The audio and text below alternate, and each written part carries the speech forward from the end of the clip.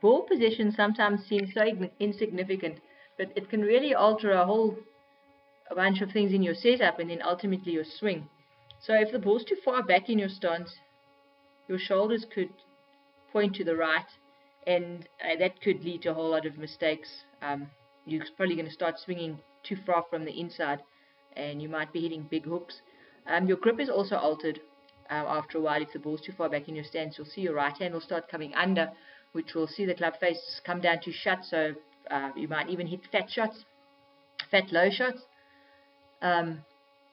If the ball's too far forward in the stance, alternately, so your shoulders are going to be pointed off to the left hand side, okay, which causes that out to in swing most of the time, which is the cause of a slice.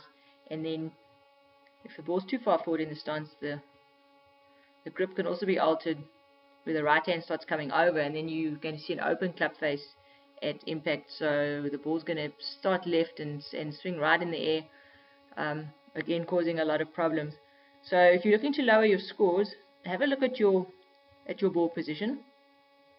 Basically, what we want with your driver shots, we want the ball forward of the middle, and then with your iron shots,